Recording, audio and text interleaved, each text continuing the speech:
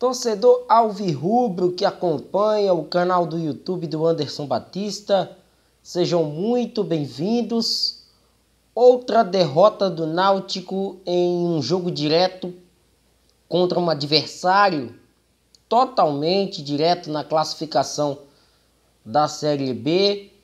E o que a gente enxerga é um cenário sem volta. O Náutico dificilmente escapará desse rebaixamento à Série C do Campeonato Brasileiro no ano que vem. Um jogo parelho na primeira etapa. E mais uma vez a maldição da segunda etapa, do Náutico não voltar da mesma maneira. Lógico, hoje levando muito em conta a saída do Maurício ainda no primeiro tempo por lesão. Mas também outros fatores, o Náutico com muitos problemas na marcação pelo lado direito com o Anilson, o Lucas Barcelos foi muito ativo naquela faixa de campo. E o CSA na primeira etapa teve a posse de bola. Foi a equipe que teve mais posse de bola, foi a equipe que mais atacou, foi a equipe que mais buscou. O Náutico teve algumas estocadas, a gente percebeu algumas das chegadas da equipe alvirrubra, na finalização de longe do Jean Carlos, tentativas de jogadas em velocidade, mas sem incomodar o goleiro Marcelo Carné. De fato, foi um Náutico que teve problemas mais uma vez. E o CSA chegou ao gol com Elton. Elton, numa jogada, num esticão. A zaga do Náutico não conseguiu afastar. O Lucas Barcelos teve a hombridade de conseguir encontrar o Elton ali bem próximo a ele. O Elton finalizou tirando do goleiro Jean. E o segundo gol foi para matar, um erro ali do Arthur Henrique. Na verdade, um erro do João Lucas. Ele acaba cabeceando para trás. O Wellington, sem a percepção de reagir ao lance, acaba correndo atrás do Lucas Barcelos. O Jean até tenta defender, mas não evita o segundo gol da equipe do CSA. E a gente até compara, minha gente, as peças que dispõe o CSA e as peças que dispõe o Náutico. Difícil, não dá para comparar. É complicado uma situação como essa. A gente enxerga que é um Náutico sem reação. Um Náutico que tenta Vitor Ferraz pelo meio, Vitor Ferraz pela direita, Júnior Tavares pelos lados, Júnior Tavares por dentro, Júlio Vitor de atacante, é uma piada de mau gosto. O garoto Júlio da base entrou até bem, mas um cenário totalmente difícil. Não dava para tentar alguma reação ali dentro do jogo.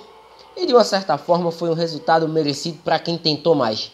A equipe do CSA tentou mais, buscou mais o gol. Foi a equipe que se prontificou a buscar esse resultado. E no fim das contas saiu com esse 2-0 que o coloca na condição de brigar pelo menos até a reta final do campeonato da Série B. Eu vejo um CSA brigando. Roberto Fernandes conheceu muito bem o Náutico hoje. As principais possibilidades que o Náutico tinha na partida foram neutralizadas pelo seu antigo treinador, muito por conhecer como o Náutico se posiciona. E o Náutico foi uma presa fácil mais uma vez. A gente constata vários jogos do Náutico como visitante nesta Série B. Foi a 10ª derrota do Náutico fora de casa. E detalhe, o Náutico não está conseguindo marcar gols fora de casa. Isso tem sido um estigma da equipe. CSA, Cruzeiro, Ponte Preta e N exemplos que a gente pode citar aqui de jogos que o Náutico perdeu e que não conseguiu fora de casa marcar gols. Está sendo muito difícil essa jornada do Náutico. A gente já falou aqui de todos os desmandos que aconteceram fora de campo. Não adianta a gente tocar mais nesse assunto. É acompanhar a Via Crucis. E a Via Crucis ela está se encaminhando para um cenário trágico, um cenário terrível. Uma volta de uma grande equipe do futebol nordestino à terceira divisão. Não tem muito o que fazer. É uma equipe sem reação, é uma equipe sem alma, psicologicamente muito abalada. Quando toma o primeiro gol não consegue ter a estabilidade necessária para pelo menos buscar um empate. As finalizações e jogadas do Náutico elas não se concluem. É incrível como as tentativas de chegada do Náutico ao ataque sempre esbarra no adversário, chuta para fora, não é um chute que leva a perigo à meta do gol adversário. E o Náutico vai caminhando a passos largos para a disputa da Série C. Essa é que é a verdade.